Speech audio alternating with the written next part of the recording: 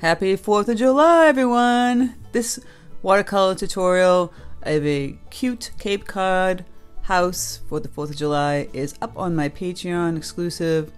I go over this step by step. It's a super long one. It's about an hour.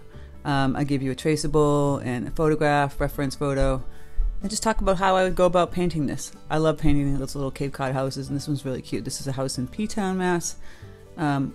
Right down the Cape, which is really cute. So if you want to check it out, check out the link in my profile and my comments on Facebook to join Patreon and learn how to paint this 4th of July little Cape Cod house. We're just washing in grays here, and then I use masking fluid, by the way, for the windows, and just paint it over them, and you just remove the masking fluid afterwards. It's really kind of cool, a little trick. So check out my Patreon. You can cancel at any time. We also have a Facebook group where people share their paintings and chit-chat about stuff, and I have weekly challenges and monthly giveaways. All right, everyone, have a happy 4th. Take care. Stay safe.